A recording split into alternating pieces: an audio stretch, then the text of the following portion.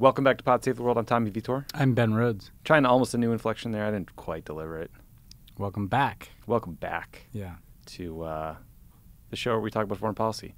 Ben, today, the conventional wisdom gods, the DC book gods, have delivered us a gift in the form of a Bob Woodward tome. Yeah. It's not really a gift when one shows up every 6 months, I guess. So there's a lot in there that we're going to talk about. We got some rare good news about out of Iran, about their nuclear program. That's exciting.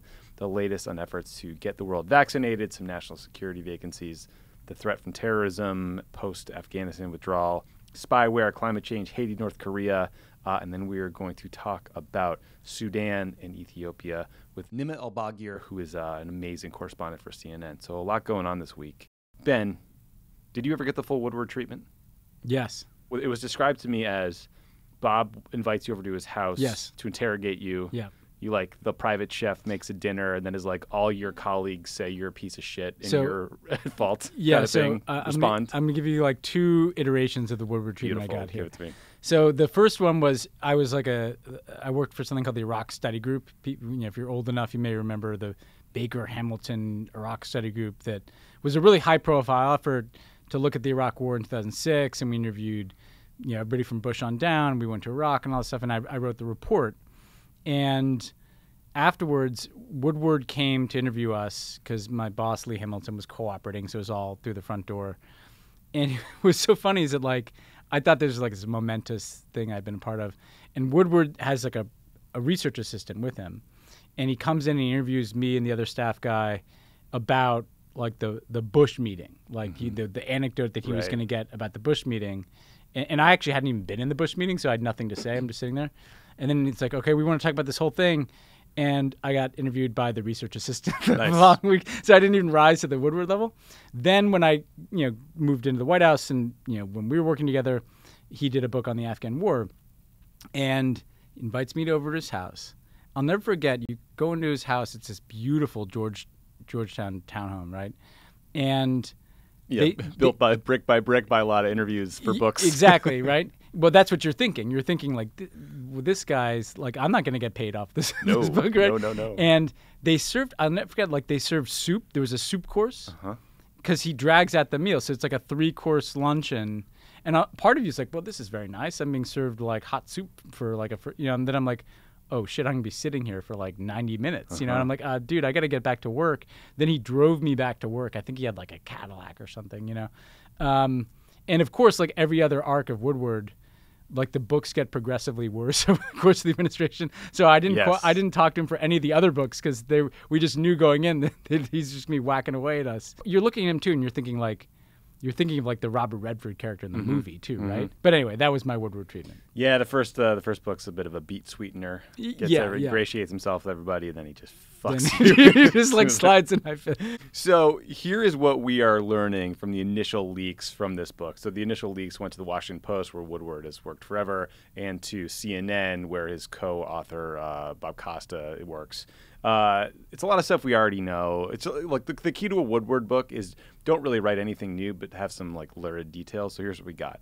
Apparently, Mark Milley, the chairman of the Joint Chiefs of Staff, was so worried about Trump starting a war with China that he secretly called his Chinese military counterpart twice and assured him that the U.S. wouldn't attack them, and even said that he, Milley, would warn China ahead of time if Trump decided to strike, which is sort of weird.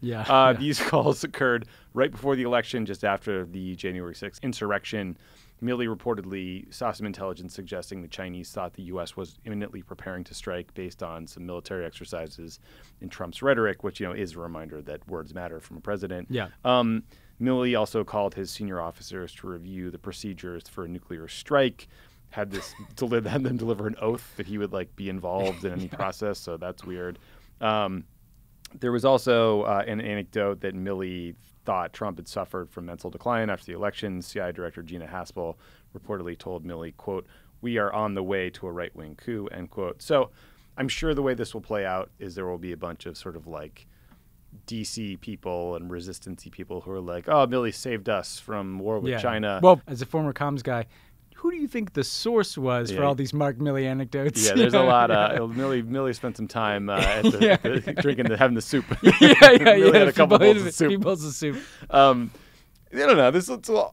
I'm never very comfortable when I read about like military officials, the chairman of Joint Chiefs going rogue, warning the Chinese. I don't want to war with them either, but this seems a little weird to me. Yeah. I mean, look, you have to start with the premise of like, it's alarming that the chairman of the Joint Chiefs thought that the president of the United States was so insane that he was worried that there was going to be a war and a coup. And by the way, Mark Milley was Trump's selection as chairman of the Joint Chiefs. Yeah. So he's not like despite what you might hear on Tucker Carlson, some woke general. Some lib. Yeah, he's not a lib, right? You heard that it was really insane there during the transition when like Kash Patel and all these guys were over there.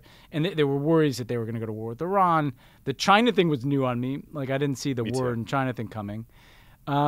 I do think that it was weird to me that he was calling the counterpart PLA guy. Yeah, the PLA. Was that necessary? I appreciate the caution and the due diligence he was doing kind of internally, like, hey, if someone asks you to do something crazy, come ask me. To be fair to Milley, like none of us saw what happened inside. And here's the thing that about all these books, I think we know what was going on because there's so many books.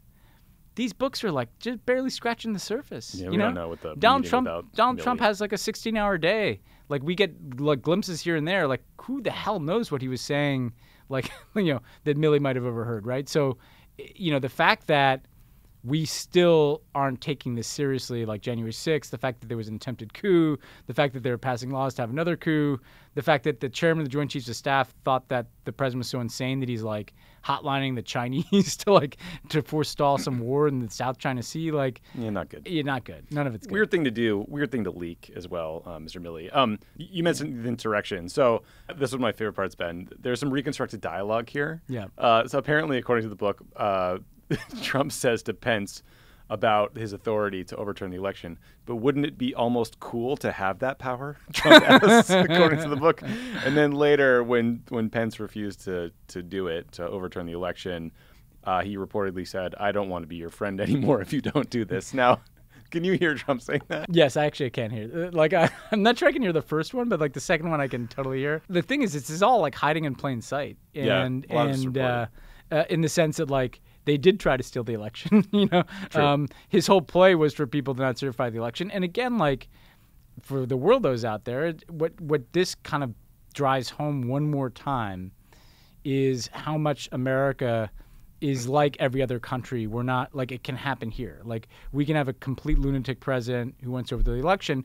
We can also have like generals who have to make weird calls about what the right thing is. This is a very like kind of developing world situation where it's like the military genuinely isn't sure is the right call for democracy to back the insane elected leader who's lost his mind, or is the right call to like kind of raise alarms about that guy and reach out to foreign governments. Like this is the kind of thing that foreign militaries wrestle with. It's happening here, and that means that the worst case scenarios could happen here in 2024 and beyond. Weird stuff. Apparently, Milley and the CIA director Gina Haspel were very concerned about Trump starting a war abroad to distract from the election, specifically with Iran.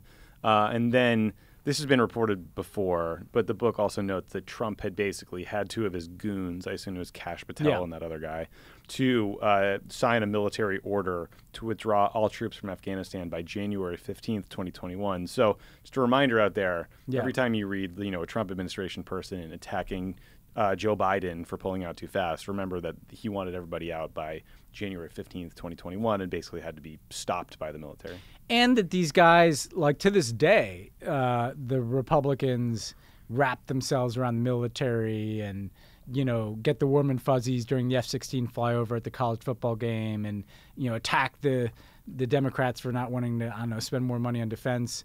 And yet, like, their contempt for the military, that they back a president with no respect for them, and a president who puts like flunkies like Kash Patel, like the biggest hack to ever occupy the office of basically every office he held in government, NSC, the DOD, chief of staff at DOD, and like these are not people who respect the military.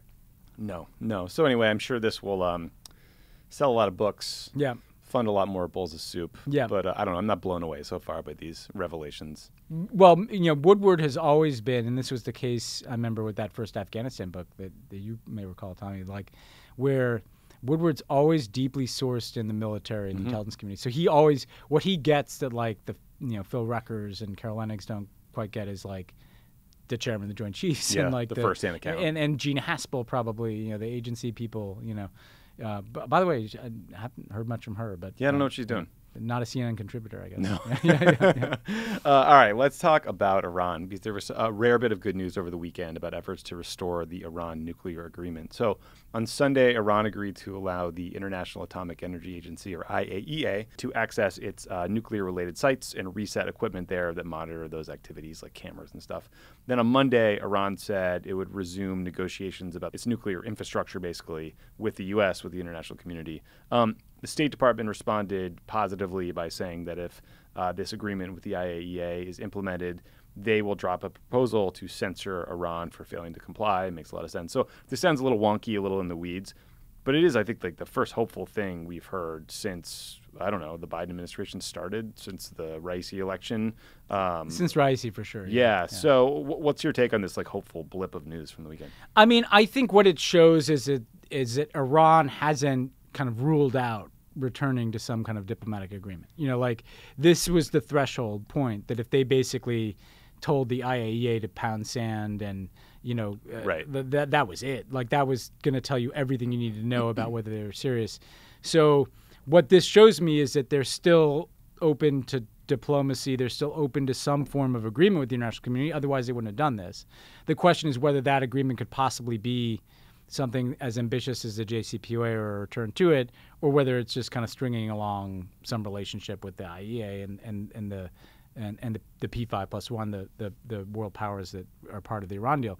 And we don't know, but to me, this was a test. Is Iran post-Raisi like out altogether, or are they keeping one foot in the door? And they're keeping one foot in the door. All right, I'll take it. And let me just say, I saw a report today that Iran now has, for the first time, as much nuclear capability as they did when the nuclear deal was signed under Obama. I mean, like the people that argued for pulling out of the Iran deal, who argued for this maximum pressure campaign, are like never held to account for this, other than on this podcast and a few other corners.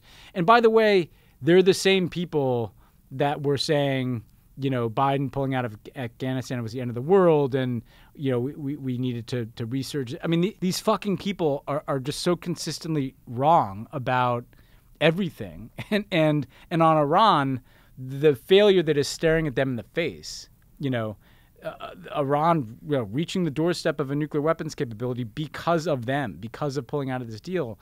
D.C. gleefully jumps on board a chance to attack Joe Biden for weeks on Afghanistan, and there are reasons to attack, and we unpack those on this podcast.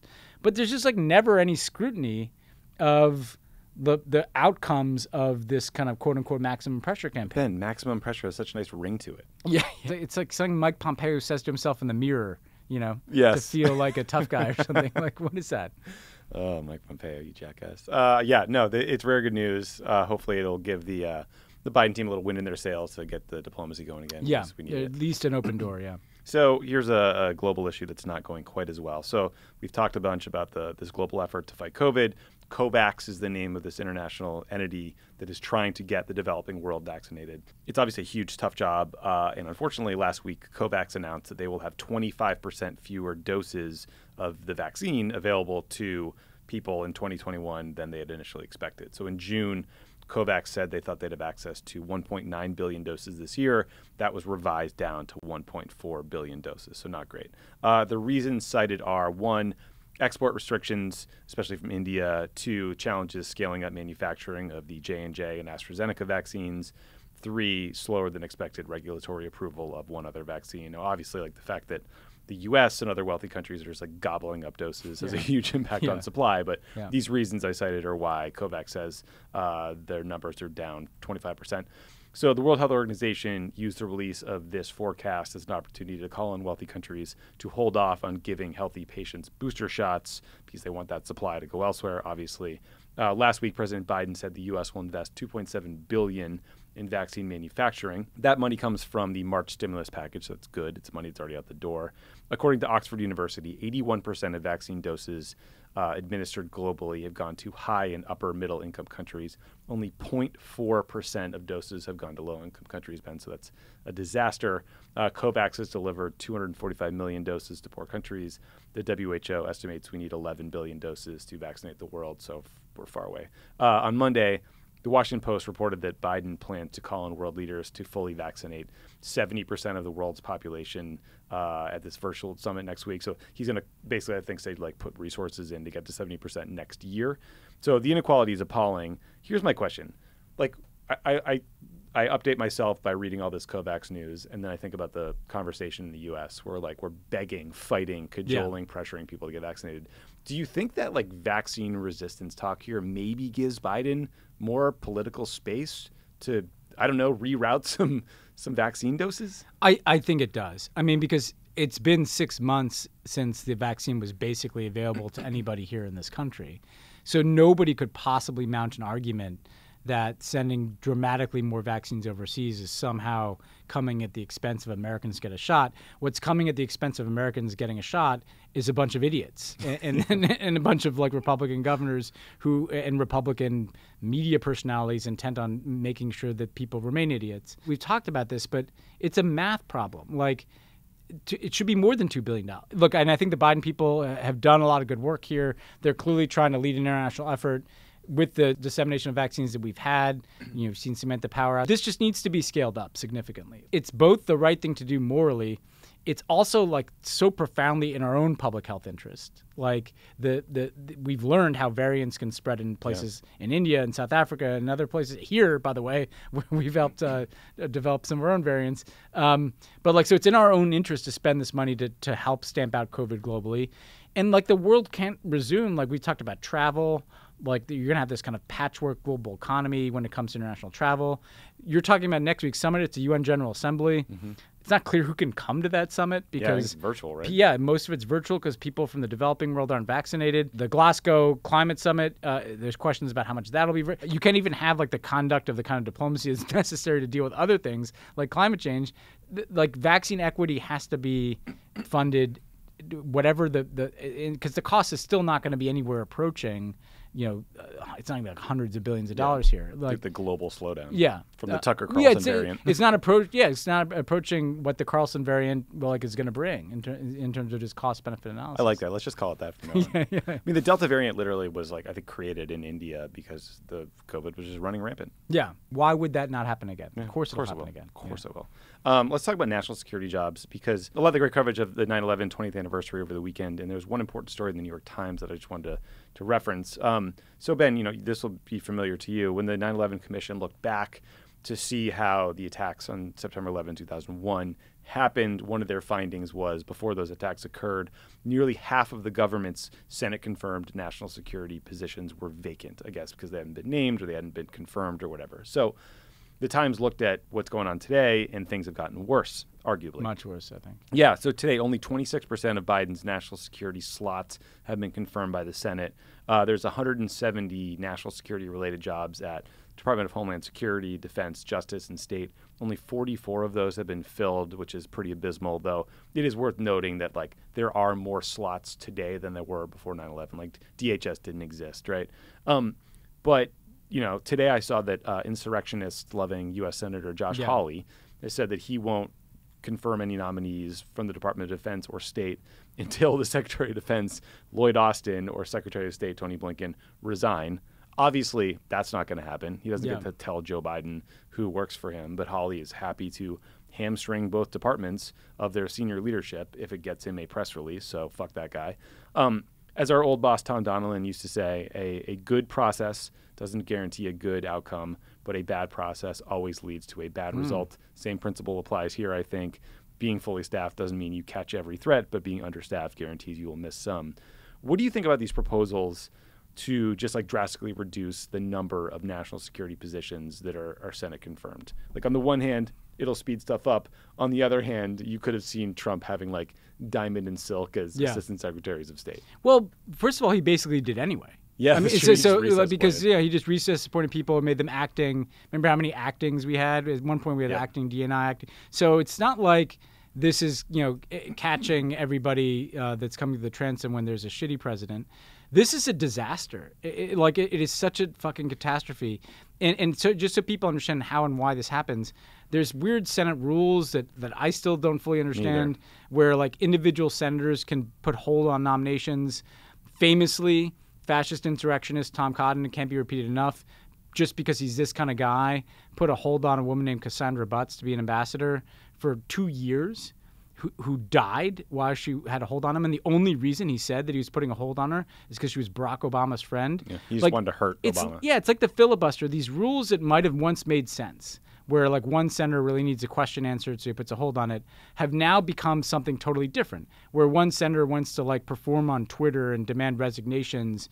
Or, by the way, let's be bipartisan about this. Like Bob Menendez, notorious for holding up all nominees or huge slates of nominees unless he's promised like that he will basically get to choose your Cuba policy, right? Something people have heard me complain about here, but that's common in the Democratic Party. Or what they do is they send like 9 million questions for the record to these nominees. It takes forever. You've got huge manpower at the State Department. You've got like hundreds of people working on these confirmations. You worked on some of these confirmations. Mm-hmm. This is not serving the national interest. No. Like the idea, yes, the United States Senate should have to like confirm the absolute top people, the Secretary of State and the top people at some of these agencies. Do they really need to confirm the Assistant Secretaries of State for different regions and just hold up the process of getting people in there for months? And by the way, like Congress has abused this authority, so they should lose it, some of it. I mean, like not all of it. Again, you want Senate advise and consent, but like the process has been abused. It's been broken. It's frankly bipartisan, although it's much, much worse as usual coming from the Republicans. And yeah, like not having people in place, it hurts. It hurts your capacity to execute foreign policy, to plan for foreign policy. Like you look at the embassies that are going to be unfilled deep into next year. You're going to have people that are Joe Biden's selection to be ambassadors to important countries. Major countries. Who will probably only end up serving like a little over half of his first term because like some senator decided to put a hold on like 20 nominees so that he could be promised something totally unrelated to those nominees. It's insane. Yeah. And I wonder if the vetting process has gotten too ridiculous. It's gotten much worse because I'm sure now, like you were on these, like imagine you didn't have the social media vetting that's done now. God. Like, like vet all the tweets. Yeah. No thanks. Yeah, I mean, like it's just not. Yeah, I mean, it's broken and needs to change. Yeah, and people probably hear us talk about ambassadors. Like we're talking about like Assistant Secretary of State for Intelligence. That position is being held by like I think maybe Ted Cruz or something. It's like, what are we doing here, guys? Yeah, Come on. yeah. And so like, okay, let's talk about why this matters. So, following the U.S. withdrawal from Afghanistan, there's been a bunch of testimony in the last couple of days about the global terrorist threats to the U.S. and where it comes from. It's that worldwide threat assessment hearing that we would do every year that we dreaded. It was like the longest set of unclassified talking points about classified stuff you could ever imagine. And just, I don't know, whatever. A few data points. First, Avril Haines, the director of national intelligence, our friend, said on Monday that terrorist groups in Yemen, Somalia, Syria, and Iraq currently pose a greater threat to the U.S. homeland than Afghanistan. Now, currently is doing a lot of work there, but I don't know that that's a big surprise. I think a lot of terrorism experts would argue, that reality is why it didn't make a ton of sense to have a huge military footprint in Afghanistan and, less of a capability in other places. And then on Tuesday, Ben, some intelligence officials estimated that al-Qaeda could rebuild inside Afghanistan within 1 to 2 years to the point where they have some limited capacity to threaten the U.S. homeland. Obviously, like the CIA, the NSA, the military would take it upon themselves to monitor and try to degrade that capacity. But I don't know. That was an interesting sort of like level set public discussion of the actual risk for the first time. Yeah, and the list of countries is interesting and illustrative. I mean, first of all, the list of countries shouldn't be a surprise because ISIS has been a bigger threat, and Syria and Iraq were obviously ground zero for that.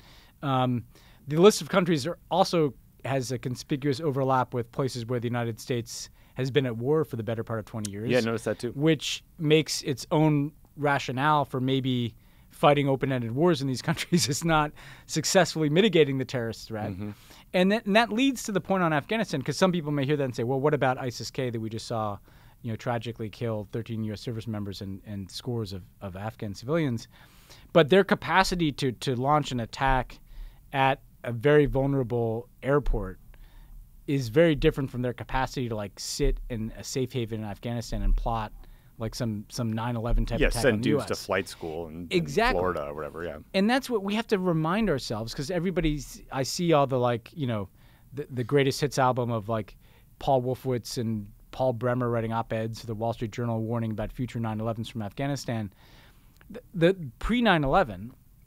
Again, drawing on my experience working for Hamilton, the co-chair of the 9/11 Commission at the time, like we had, you could get on an airplane with box cutters. We weren't like anywhere near devoting the resources that we do now to just the intelligence tracking of these people.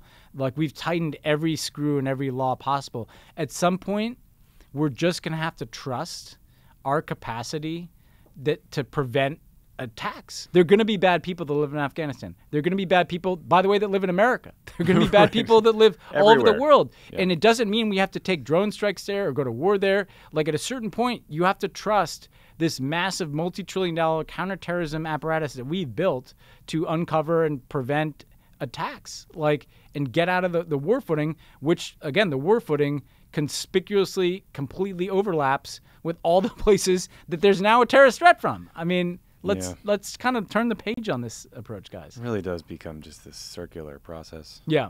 Let's not do that anymore. Let's not do it anymore. Ben, do you have an iPhone? I do. Quick heads up for anyone with an iPhone or Apple products. Update your software. Do it now. This week, Apple issued a software patch that will block, fix, do something to stop some incredibly sophisticated spyware found to infect phones without the user ever clicking on a link or a file. Terrifying. I know. This spyware was found on the Saudi activist phone.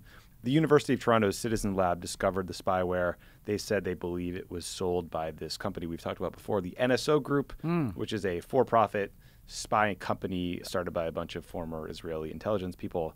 Those company, the NSO Group, they'd like to say their spyware is like only used against terrorists.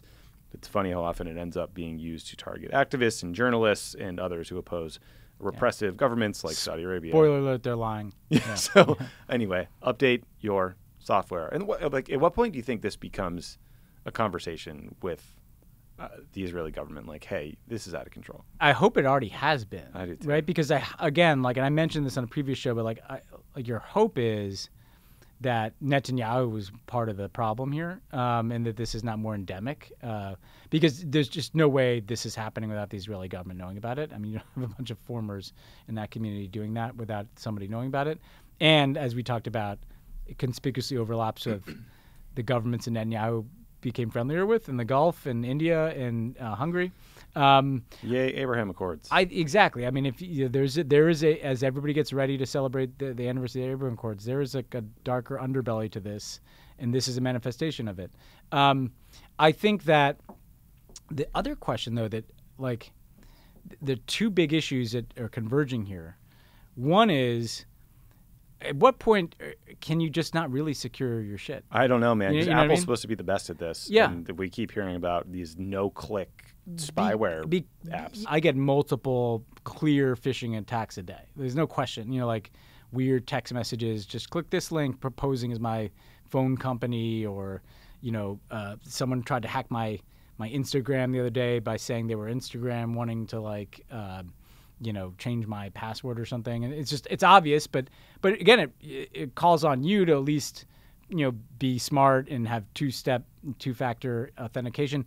If they can hack your phone without you doing anything, it's game is over. Done. Yeah, you're done. And everybody's shit is everywhere, and nothing that you put in any digital platform is truly secure. And then you combine that with the second big trend, which you talked about a bunch here, is this private espionage world. So if your shit can be accessed by anybody and then sold to anybody and then used for any purpose, we're just in a whole new world of absence of privacy and manipulation and intimidation and blackmail. And like we're almost there. So like it feels like there just needs to be much more public conversation about what privacy, like, can we expect, right? And companies like Apple got to be straight about this. Like, what can they protect and what can they not protect? Because it may be, I don't know, if someone says to me, and again, I'm just this back of envelope, I don't know this to be true. I'm not like the tech guy. But like if someone kind of said to me that like, well, we're just not sure we can really secure your email, but you know, if you do these 3-step factor cloud stuff, like we can protect some of this data, well, I'd adjust accordingly. You know, right now everybody's flying a little bit too blind here. You know? Yeah, there's no best practices. The other thing that you see happening in you know, sort of like Russia intel targets is planting stuff on people's phones, right? Yeah. There's always reports of like such and such activist had like kitty porn on their phone or something, and it was like clearly planted and terrifying. Like this it would be so easy to do that. Totally, it doesn't have to be that extreme. It doesn't have to be like criminal, you know, materials you're planting on someone. It could just be like a email or message that says something shitty about someone else, so you just throw in a pile. I've, you know, as someone who's been the subject of like totally made up stuff, like fake quotes I never said, and that someone tweets and puts the quote over your face so somehow it looks like, you know, like that is the most, it makes you feel completely powerless, you know, like, because it doesn't matter that it's not true. And so, yeah, this is this privacy question really needs to move to the forefront in a way that it hasn't yet. It is in Europe, by the way. The Europeans they're way ahead of us. I'd like us to catch up to where they are. Yeah, I would too. Speaking of massive problems that need to move to the forefront, so some climate change news here, Ben. So one, there's a global survey of 16 to 25-year-olds in 10 countries, and it found that 60% of young people are very worried or extremely worried about climate change. Seems like an opportunity for, I don't know, political parties that want to get young voters. Two, U.S. climate envoy John Kerry was in India this week. He said he made progress in pushing India towards announcing a time frame for them to get to net zero carbon emissions. So Modi is visiting Washington later this month. Then, as you mentioned earlier, the leaders will get together in early November for this global climate summit in Scotland. Some of it will be virtual, maybe. India generates more than 70% of its electricity from coal. They are on track to add many, many more new power generation plants over the coming decades. So it's a growing problem.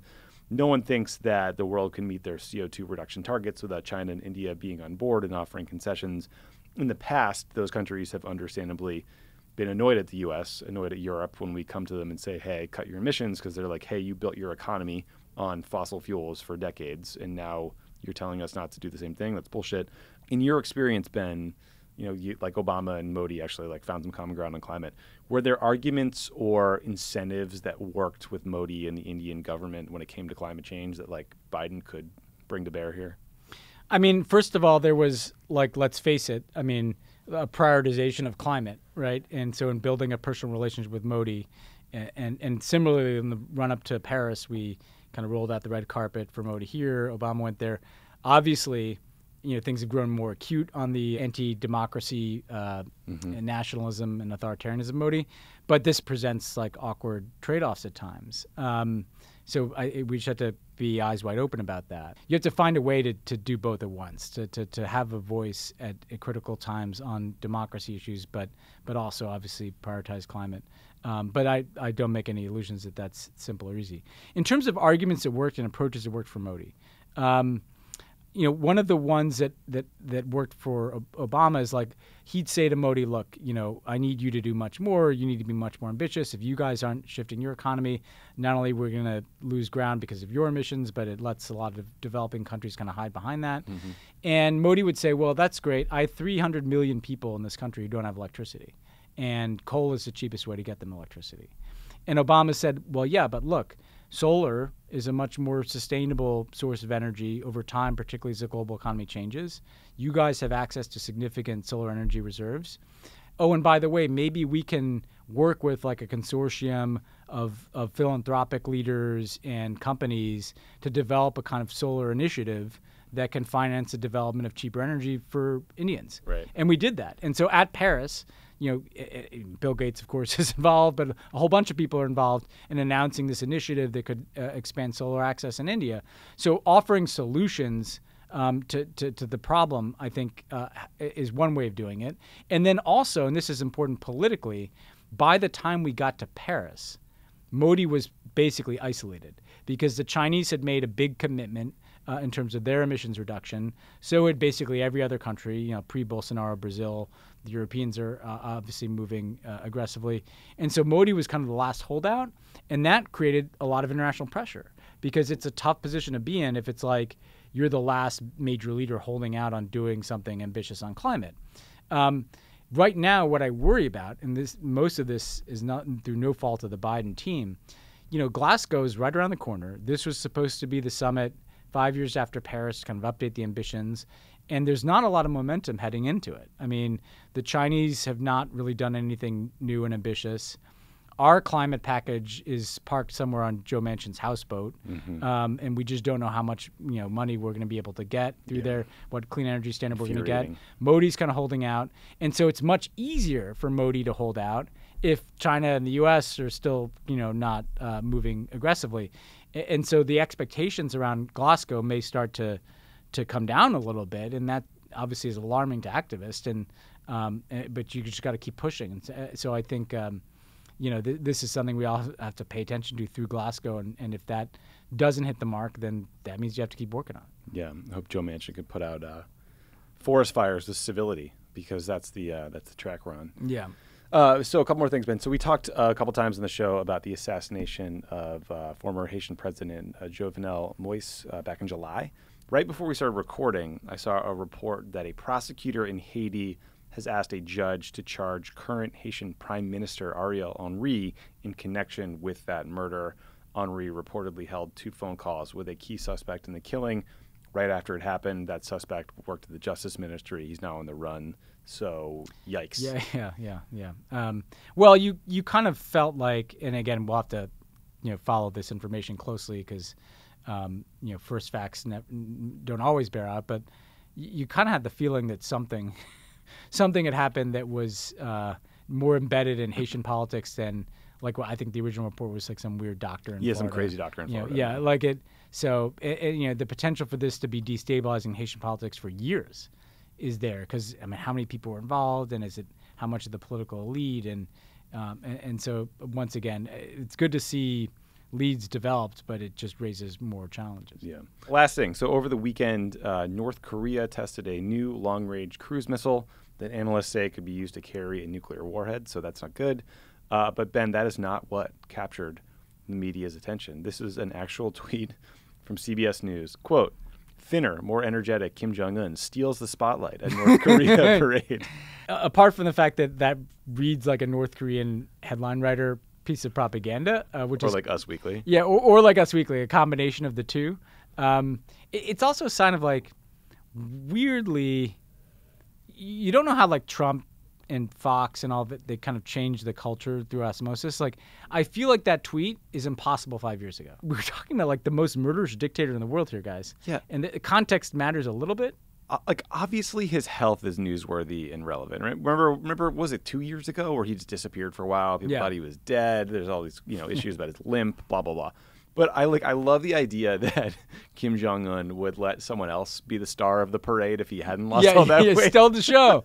Stole the show from who? Like, he's gonna kill you if you try to steal the show from him. That's how the show works over there. Yeah. Doesn't he kind of by definition own the fucking show? I mean, they also had the picture of him with the that weird green drink with like the curly straw in it. Did you see that? So good. I was wondering what that drink was. Yes, there was a... Is it Athletic Greens? I don't know. Yeah. They had like a... By the way, I got that care package. It's good. Good. Yeah. I mean, look, I'm an actual fan. There was a photo of Kim Jong Un like at this dining table, and like someone had carved a centerpiece that looked like a corn of cob, I think. Maybe like... And then I think it might have been his sister or his wife had what looked like like a cocktail you'd get at Club Med kind of thing with the big twirly straws. Yeah. Maybe he's in a phase, like like Nick Shapiro cut phase. I don't know how you lose all that weight if you're drinking those blended drinks though. Those pina coladas and stuff have a lot of calories. I mean, maybe that's just the only horse he's riding these days. Like one of those really like extreme crash diet. That could be non-alcoholic. I mean, I guess it could be just all protein. It could be one of those keto things. That could be the danger that they've invented some super, they're gonna have some superhuman drink. So that's the issue and not the nukes. I think the nukes is still the issue. And what is there to say? I mean, they're going to do something early in the Biden administration to remind everybody that they have these nukes, and they did it. And all the good nerds on North Korea on Twitter kind of broke it down like, here's what to be worried about, which is that they have this program, but it doesn't feel like a huge leap forward. But it's concerning. It's just one of those things. It's like, yep, still a problem. Still a problem. Still haven't fixed it. No idea what to do about it. The Singapore summit, didn't quite close the deal. Yeah, it's weird that those love letters didn't all those love letters make all the nukes go away. But maybe they had some good drinks, and that's why we're seeing all this weight loss. Anyway, he looked great. Yeah. That's the bottom line there. Okay, when we come back, you will hear my conversation with CNN senior international correspondent Nima Elbagir about what's going on in Ethiopia and Tigray. So stick around for that. I am thrilled to welcome CNN senior international correspondent Nima Elbagir to the show. Nima, it's so great to talk with you. Thank you so much. You've been doing this incredible reporting about the fighting in Ethiopia between the Ethiopian government and these rebel factions up in the northern Tigray region. We've been covering this civil war on the show for a while, since November of last year. At first, it seemed like the Tigray People's Liberation Front, or TPLF, had basically been routed by the Ethiopian government and these Eritrean troops who joined them. Then there have been horrible reports of war crimes. And then more recently, there were reports of a TPLF counteroffensive that retook the regional capital in Tigray.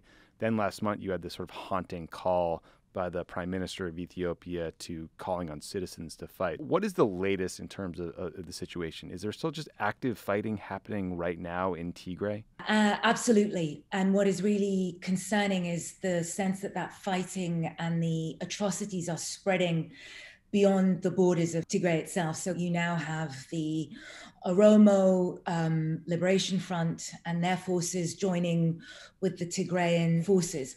I think what complicates this, and perhaps what makes it difficult for people to engage effectively with this, is the fact that the TPLF was the senior partner in the coalition that ruled Ethiopia for almost 30 years, a coalition that Abiy Ahmed, the current prime minister, was a part of. So what the Ethiopian government has done very successfully is create an equivalence between the atrocities being perpetrated against Tigrayans by constantly harking back to what the TPLF did when it was, essentially when it was in power. There are all these kind of, they weren't in power. No, they were the senior member of the coalition, so therefore they were in power. It's really important to not kind of get caught up in the minutiae of this, because again and again, what we hear from the Ethiopian government and their supporters abroad, and there is quite an extensive bank of supporters, is that, the TPLF was also guilty of atrocities. Yes, they were, but it's not the TPLF that was targeted. It was the Tigrayans as an ethnicity. Yes. And even inside Addis, the Tigrayans were targeted. And the Amhara, who are the neighboring region and neighboring ethnicity, have essentially moved into Tigray. So Western Tigray, Secretary Blinken found that ethnic cleansing has happened in Western Tigray because Amhara settlers moved into these areas where the Tigrayans were moved out of.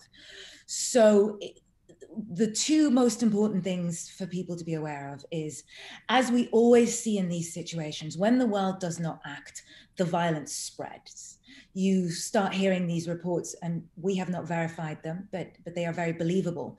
These reports of revenge and retributive actions by Tigrayan fighters when they come into villages held by the Amhara regional forces. You now have the Oromo, who are the largest ethnic group in Ethiopia.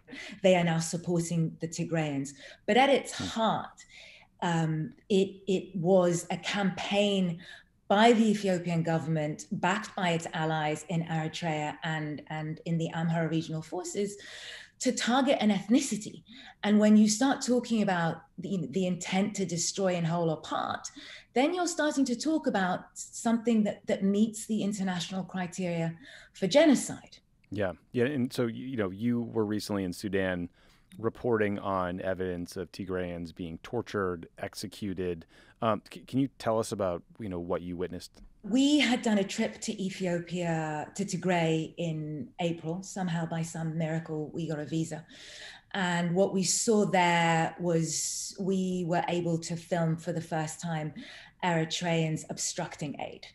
And the reason I bring that up is because there is a very important focus on our recent reporting, which is this evidence of mass detentions and torture and executions.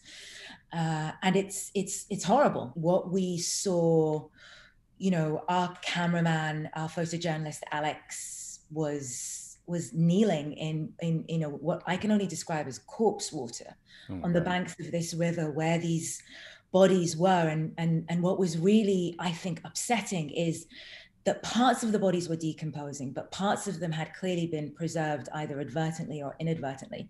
So your eye it's very disconcerting because your eye sees someone that looks like a living human because of the level of external preservation. But what you can smell is clearly decay, and what you can smell is death. And it's very difficult, I think, for you to kind of, I'm still kind of struggling to make sense of it. I think it's very difficult to describe that in a piece, how extraordinary it is to see those signs of torture, almost as if this was still a living being because of the preservation, but to smell the bits of the body that had begun to decay. So understandably, that was really important for us, because what we were able to do by pinpointing the methodology and the level of incarceration and the level of mass detentions and the stories that we were hearing from escaped detainees, plus the stories that we were hearing from eyewitnesses, plus what we were able to see from the analysis of satellite imagery, that really allowed us to be able to say that our findings point towards genocide. This would, and we're very careful because genocide is a legal finding from a tribunal. We cannot decide that something is genocide, but we all have reading comprehension, right? Like, we understand what meets the criteria of genocide.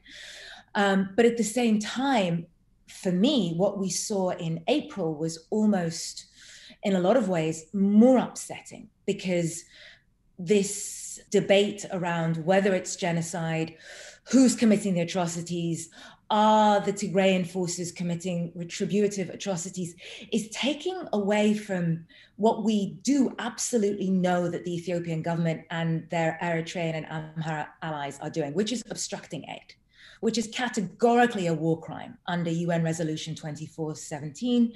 It's using starvation as a weapon of war.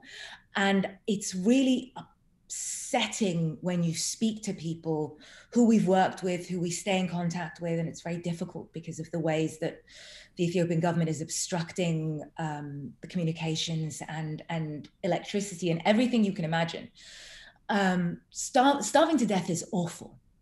In a lot of ways, I mean, torture is awful. I don't think anybody would want to make a choice, but starvation, and we saw it in Yemen, starvation affects generations. Once you reach a certain point of starvation, the impact it has on mental abilities of children, the impact it's not quite a death sentence, but it's close, because it's very difficult to recover from very advanced levels of malnutrition. And that is something that the UN Security Council could engage with, because it's very clear who are the perpetrators of that. And they don't. And it's like starvation as a tool of war, essentially. Yeah. Starvation it's an incredible degree of cruelty where you need, because of the reserves inside Tigray have been completely depleted. The government and its allies control the tap. They get to decide how many trucks come in. The UN has told us about 100 trucks a day coming into Tigray, just to keep people alive. Within September, for a very short period of about 2 to 3 days, they allowed in 147 trucks, and then they shut that tap off. The varying layers of the ways in which the Ethiopian government and its allies are waging war on Tigray. It's almost in a way, because it's so, it's coming from all angles. It's confusing. I think it's distracting, but because Russia and China and other allies in the UN Security Council are obstructing and using, as they have done in Syria, as they have done in Yemen, using their power of veto to obstruct any meaningful censure, it feels like, in a way, that it's letting everyone off the hook, because after a certain point, you're kind of hitting your head against a wall. It's very, very clever. It's very, very clever. The ability of Russia and China and other bad actors to obstruct any sort of meaningful action at the UN Security Council is one of the more enraging parts of being in government, or at least in national security. But one, hopeful is the wrong word, but one interesting point you and I were talking about before we got started recording is how important U.S. popular opinion is for the Ethiopian government. And when I say, an opportunity here, it's an opportunity for listeners, I think, to actually make a direct impact on what's happening by raising awareness. You had mentioned that PR firms are reaching out to you, trying to fight back against your reporting. I mean, can you tell us about the Ethiopian government's interest in U.S. popular opinion and what that might mean in terms of the ability for the U.S. to respond?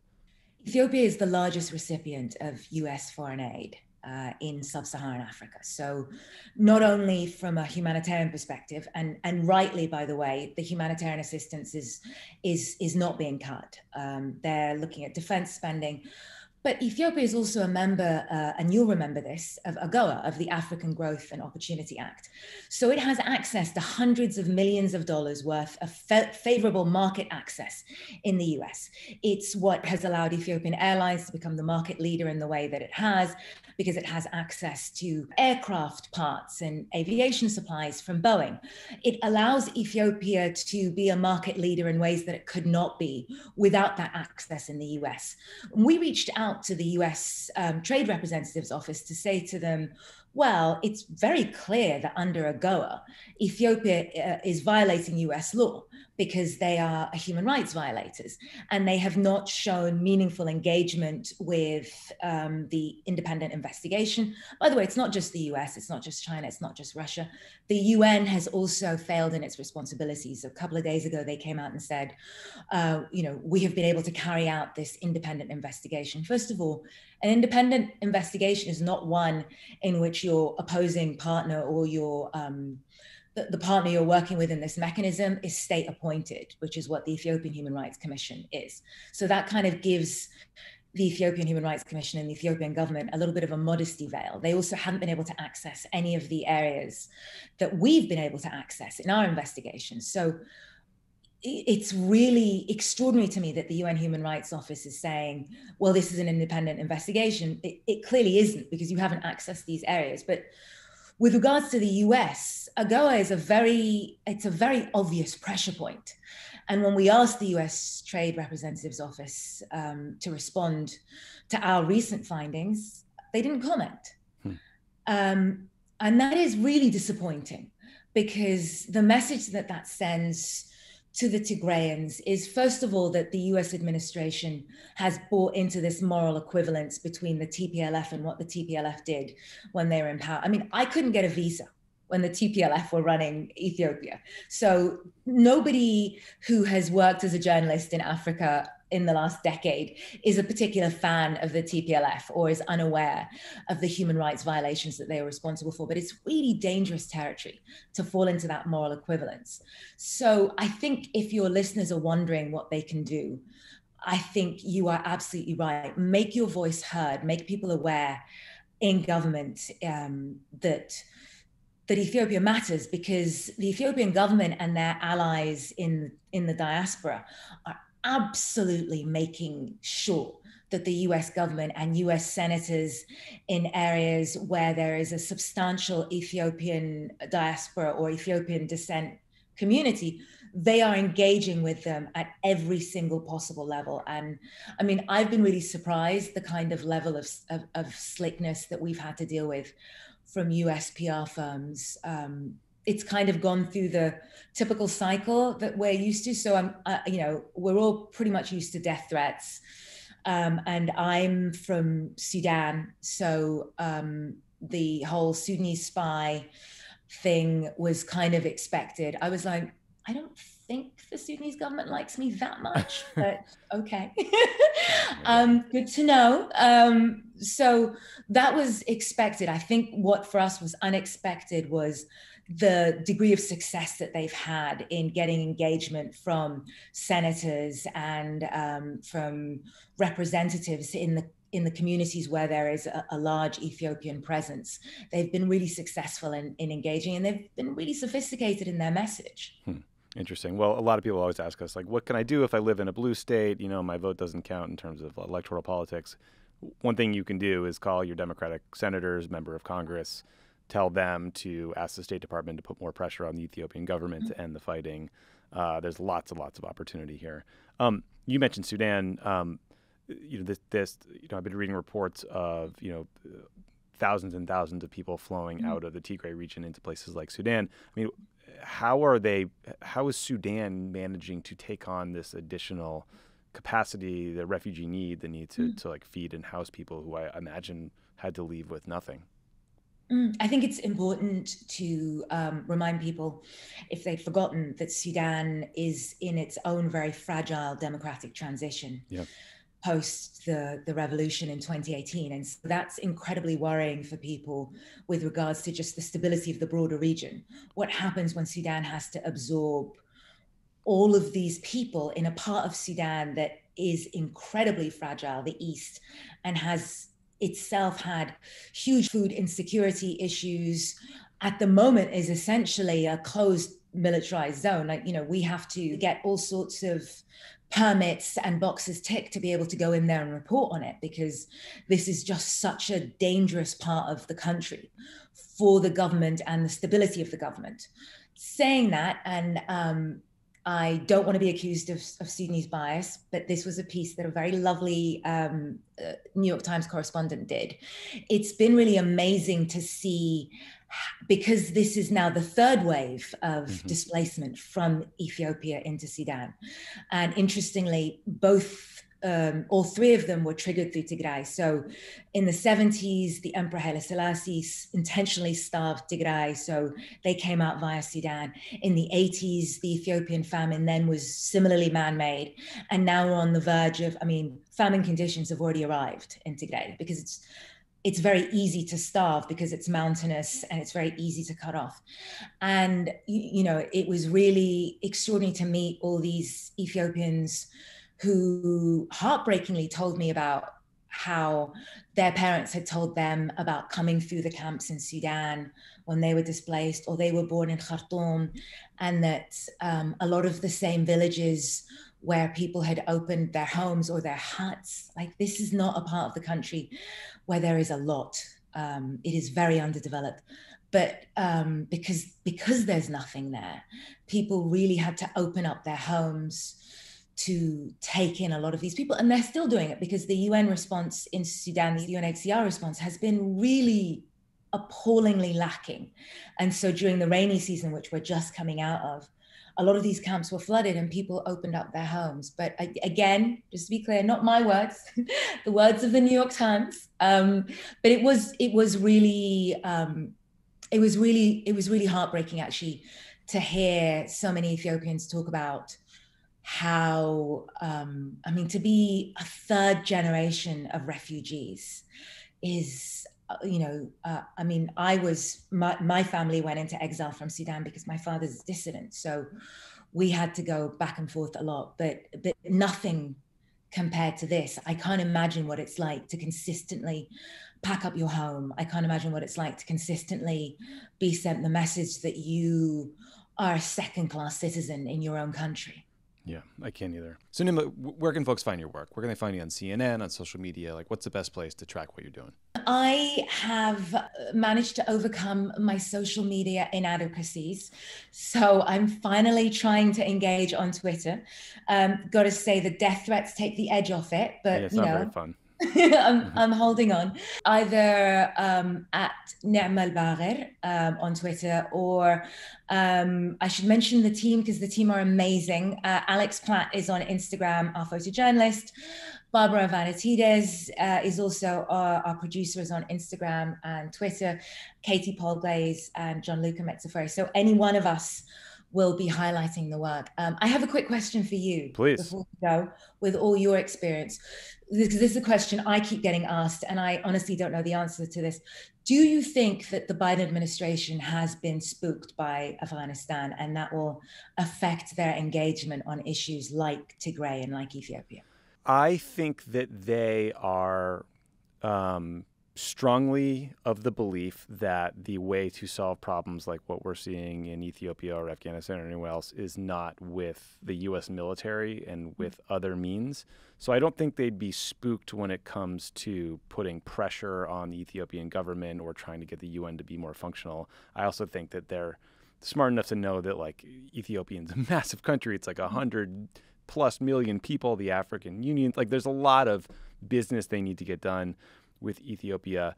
I worry just about like kind of the mind share that can get sucked away from a whole bunch of other problems when there's this like acute crisis like you had in Afghanistan. So I get the question sort of becomes, okay, is the National Security Council meeting regularly about Ethiopia and Tigray, or is that getting pushed off because of the Afghanistan conversations? That could be happening. I don't know the answer to it. But I do think this is a place where constituents people calling their members of Congress actually can help because it can lead to more pressure. Well, and you guys giving it a platform. So thank Absolutely. you so much. Well, thank you for talking with us and for covering it. And we will keep following you and hopefully check back in. Perfect. Thank you. Thank you. Have a great night. Thanks, Anita. Nima Elbagir For joining the show. Thanks to Kim Jong Un for looking so good. Yeah. For just being a hot piece. We got of by this time next week we'll have a Canadian election to talk about. Yes. I have to tell you, it's funny. I tweeted something favorable about Trudeau, and I got like dunked on in the most polite way. Yes. Canadians are very polite. You know, we definitely had some like non-Trudeau fans, but like they're very polite. What was the gist? The gist was that like I don't understand their parliamentary system enough because I'm personalizing it too much between Trudeau and his opponent and Javmeet Singh, and I was kind of like, well, I get it. Like you vote for parties, not leaders, but I'd still take Trudeau over the right-wing guy. Yeah, I don't want the right-wing guy. Yeah, I get the divided government. I get that I get that voting for the Progressive Party is like not exactly Jill Stein. But at the end of the day, I'd rather Trudeau be prime minister, and I hope that a week from now he is, but we'll see. And much respect to all the very polite dissenting Canadians who listen. So let's just give us some sort of progressive combo. That's all I'm asking well, for. it's just, yes, and it's nice to look out at the world because, we talked last week, we could have like a progressive or center-left German leader. It was tough when Obama was the only guy. Like, I think there are times when like the G7, G20, like looking around the room, you're like, there's like almost no center left people here. Never mind progressives. So you just want as many of those people that you share a worldview with around those tables as possible. That's my more organizing principle for these things. I just like pro-democracy would be good.